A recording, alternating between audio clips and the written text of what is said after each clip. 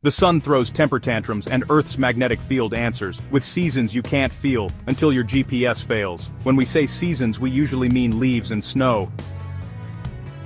But Earth also has magnetic seasons, driven by the sun's 11-year sunspot cycle. Solar wind slams into Earth's magnetosphere, flares slam into Earth's magnetosphere, CMEs slam into Earth's magnetosphere, peaking around equinoxes, thanks to the Russell-McPherron effect. Result: glorious auroras. Dangerous geomagnetic storms follow. They can fry satellites, they can scramble GPS, they can even black out power grids.